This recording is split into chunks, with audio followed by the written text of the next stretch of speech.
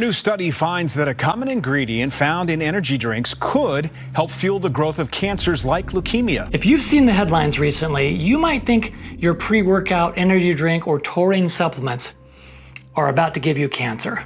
I mean, check out these headlines. Common energy drink ingredient linked to blood cancer. Doctors warn popular drink may increase risk of blood cancer. Doctors issue urgent warning over ingredient that turbocharges blood cancer found in popular drinks. Common ingredient in energy drinks linked to blood cancer growth, study finds. A new study revealed that energy drinks may boost cancer growth. Here's what to know. Now, they're all over Instagram, Facebook, and TikTok, and all across the rest of the internet. And it sounds pretty scary, right? I mean, when was the last time you had an energy drink? But what if any of it is actually true? Those headlines are referencing a cancer study published in Nature in May of 2025, which took a specific look at taurine and a specific type of cancer. Today, we're going to break down the real science behind that, and we're going to answer these questions. Does taurine cause cancer? And more importantly, should you be worried? As mentioned, the headlines are all referencing a peer-reviewed study published in Nature, which is one of the most respected science journals in the entire world. Researchers wanted to understand how a specific type of blood cancer called acute myeloid leukemia, or AML for short, survives and spreads inside the bone marrow. Now, speaking of leukemia, on a more personal note, when I was young, my cousin was diagnosed with leukemia. And I don't remember the specific kind of leukemia. There are 4 different types, but she had leukemia. Her name was Meredith, and she was 7 years old when she died. I was 9 at the time, and I still remember the profound sadness that I felt at losing my cousin at such a young age.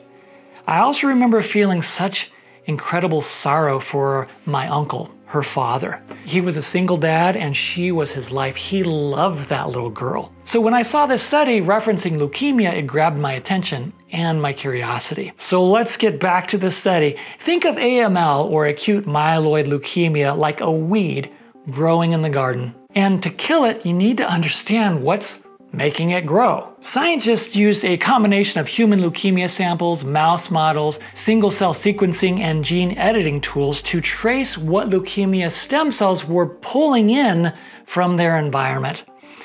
And that's where they found it: taurine. A molecule produced by surrounding bone cells was being absorbed by the cancer cells. Not because taurine is inherently toxic, but because cancer cells were hijacking it to use it as fuel to fuel their own metabolism. What they found was that taurine doesn't cause that specific type of cancer, but it can fuel it. TAUT, T-A-U-T, stands for taurine transporter. It's short for SLC6A6, which is a gene that encodes a protein responsible for transporting taurine across cell membranes.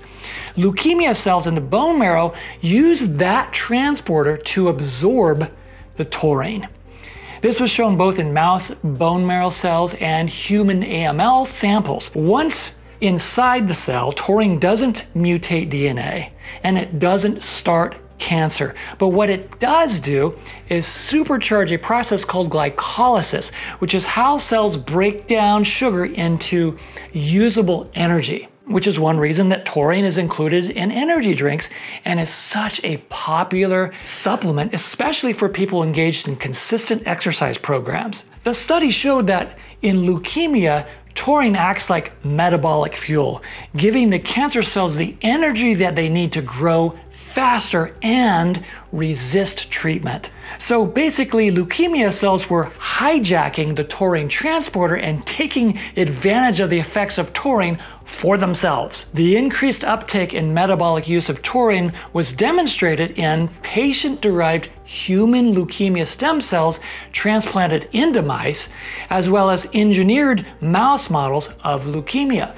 So to be clear, this study does not present evidence that taurine actually causes cancer in healthy people.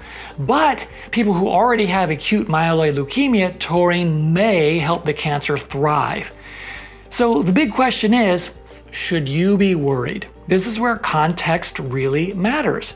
It's irresponsible and misleading to claim that taurine causes cancer based on this study. That is not what the data shows. There is zero evidence in this study that taurine actually causes cancer or triggers cancer in healthy people. So you don't need to panic about your supplement stack or your energy drinks. But if you have AML or are undergoing treatment for it, taurine may make the disease harder to treat. This idea comes from transplant experiments where human AML cells were engrafted into immunodeficient mice. In those models, taurine clearly promoted leukemia progression. In that context, taurine is more like giving fuel to the enemy. That's the real message. Not that taurine is dangerous for everyone, but that it behaves very differently inside a body that's already fighting leukemia. Now, here's the very exciting part of this study. They didn't stop at just observation. Researchers asked, well, what happens if we block the cancer's ability to absorb taurine? And the results were just huge. Using gene editing technology, they deleted the TOT gene in human leukemia cells. They showed that without taurine uptake, those cells couldn't survive, especially when transplanted into mice. They also tested TOT inhibition, remember taurine transporter inhibition, pharmacologically, which means they used drugs or medication in mouse models of AML, which basically means mice that already had leukemia, and it significantly slowed leukemia growth. What was even more promising was that blocking the taurine transporter made leukemia more sensitive to drugs used to treat it. So now, scientists are looking into new therapies that could target taurine uptake, possibly making the existing treatments much more effective. The study is actually a major breakthrough, not a public health crisis. So where does that leave you? Should you supplement with taurine? Once again, if you're healthy, this study does not say taurine is dangerous. And it certainly doesn't say taurine causes cancer. If you use taurine for focus, endurance, or performance, based on this information, you're not in any danger. That said, it's always a good idea to exercise caution, and it's obviously a good idea and advisable to keep your eyes open and ears peeled, or your ears open and your eyes peeled for more research that comes out. That just makes good sense. But if you're being treated for leukemia, especially for this type of leukemia, AML, acute myeloid leukemia, or if you know someone who is, it's worth talking to your doctor about taurine intake, especially from high-dose supplements or energy drinks. And if your doctor is not aware of the study, tell them about it. This is particularly relevant because the study suggests taurine uptake may play a role in relapse and resistance, which they saw in mouse models receiving human leukemic stem cells. So what about all the headlines? As mentioned earlier, the paper doesn't say taurine causes cancer. Can we say that enough? It presents evidence that leukemic cells use taurine to their advantage, and that we may actually be able to use that knowledge against them. And that is really cool. This information expands our understanding of how to fight this specific type of cancer. Oh, I would love to see this lead to further research that could maybe ultimately even lead to a cure for leukemia.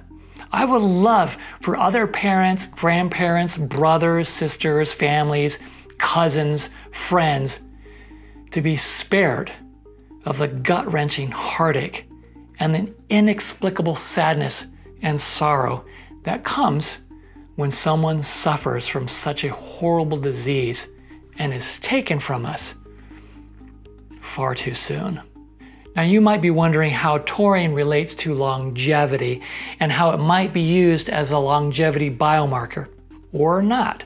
If you want to know more about that, check out this video right over here.